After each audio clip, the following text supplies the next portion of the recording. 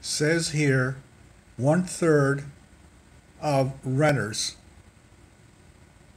in April couldn't pay their rent. And why can't they pay their rent? It's everybody talks about it. Well, I'm going to sum it up. It's called the Great Living Paycheck to Paycheck Syndrome. Living paycheck to paycheck with no savings. Not only no savings, but debt on top of no savings. Right now, we have millions and millions of people